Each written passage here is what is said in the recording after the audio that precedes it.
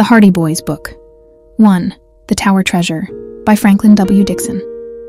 Chapter 1. The Speed Demon. After the help we gave Dad on that forgery case, I guess he'll begin to think we could be detectives when we grow up. Why shouldn't we? Isn't he one of the most famous detectives in the country? And aren't we his sons? If the profession was good enough for him to follow, it should be good enough for us. Two bright-eyed boys on motorcycles were speeding along a shore road in the sunshine of a morning in spring. It was Saturday, and they were enjoying a holiday from the Bayport High School. The day was ideal for a motorcycle trip, and the lads were combining business with pleasure by going on an errand to a nearby village for their father. The older of the two boys was a tall, dark youth, about 16 years of age. His name was Frank Hardy. The other boy, his companion on the motorcycle trip, was his brother Joe, a year younger. While there was a certain resemblance between the two lads, chiefly in the firm yet good-humored expression of their mouths, in some respects they differed greatly in appearance. While Frank was dark, with straight black hair and brown eyes, his brother was pink-cheeked, with fair curly hair and blue eyes. These were the Hardy Boys, sons of Fenton Hardy, an internationally famous detective who had made a name for himself in the years he had spent on the New York police force, and who was now, at the age of 40, handling his own practice. The Hardy family lived in Bayport, a city of about 50,000 inhabitants, located on Barmet Bay, 3 miles in from the Atlantic. And here the Hardy Boys attended high school and dreamed of the days when they too should be detectives like their father. As they sped along the narrow shore road, with the waves breaking on the rocks far below, they discussed their chances of winning over their parents to agreement with their ambition to follow in the footsteps of their father. Like most boys, they speculated frequently on the occupation they should follow when they grew up, and it had always seemed to them that nothing offered so many possibilities of adventure and excitement as the career of a detective. But whenever we mention it to Dad, he just laughs at us, said Joe Hardy. Tells us to wait until we're through school and then we can think about being detectives. Well, at least he's more encouraging than Mother, remarked Frank. She comes out plump and plain and says she wants one of us to be a doctor and the other a lawyer. What a fine lawyer either of us would make, sniffed Joe. Or a doctor, either. We were both cut out to be detectives, and Dad knows it. As I was saying, the help we gave him in that forgery case proves it. He didn't say much, but I'll bet he's been thinking a lot. Of course, we didn't actually do very much in that case, Joe pointed out. But we suggested something that led to a clue, didn't we? That's as much a part of detective work as anything else. Dad himself admitted he would never have thought of examining the city tax receipts for that forged signature. It was just a lucky idea on our part, but it proved to him that we can use our heads for something more than to hang our hats on. Oh, I guess he's convinced, all right. Once we get out of school, he'll probably give his permission. Why, this is a good sign right now, isn't it? He asked us to deliver these papers for him in Willowville. He's letting us help him. I'd rather get in on a real, good mystery, said Frank. It's all right to help Dad, but if there's no more excitement in it than delivering papers, I'd rather start in studying to be a lawyer and be done with it. Never mind, Frank, comforted his brother. We may get a mystery all of our own to solve someday.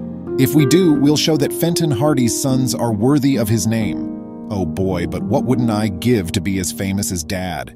Why, some of the biggest cases in the country are turned over to him. That forgery case, for instance. $50,000 had been stolen right from under the noses of the city officials, and all the auditors and city detectives and private detectives they called in had to admit that it was too deep for them. Then they called in Dad, and he cleared it up in 3 days. Once he got suspicious of that slick bookkeeper whom nobody had been suspecting at all, it was all over but the shouting. Got a confession out of him and everything. It was smooth work. I'm glad our suggestion helped him. The case certainly got a lot of attention in the papers. And here we are, said Joe, plugging along the shore road on a measly little errand to deliver some legal papers at Willowville. I'd rather be on the track of some diamond thieves or smugglers or something. Well, we have to be satisfied, I suppose, replied Frank, leaning farther over the handlebars. Perhaps Dad may give us a chance on a real case sometime. Sometime. I want to be on a real case now. The motorcycles roared along the narrow road that skirted the bay. An embankment of tumbled rocks and boulders sloped steeply to the water below, and on the other side of the road was a steep cliff. The roadway itself was narrow, although it was wide enough to permit 2 cars to meet and pass, and it wound about in frequent curves and turnings. It was a road that was not often traveled, for Willowville was only a small village, and this shore road was an offshoot of the main highways to the north and the west.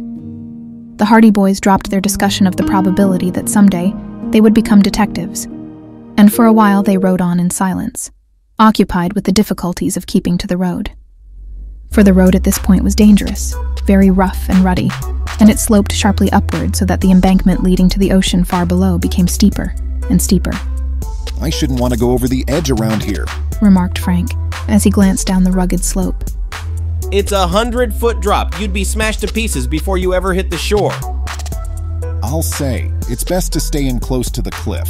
These curves are bad medicine. The motorcycles took the next curve neatly, and then the boys confronted a long, steep slope. The rocky cliffs frowned on one side, and the embankment jutted far down to the tumbling waves below, so that the road was a mere ribbon before them. Once we get to the top of the hill, we'll be all right. It's all smooth sailing from there to Willowville, remarked Frank as the motorcycles commenced the climb. Just then, above the sharp put-put of their own motors, they heard the high humming roar of an automobile approaching at great speed. The car was not yet in sight, but there was no mistaking the fact that it was coursing along with the cutout open, and with no regard for the speed laws.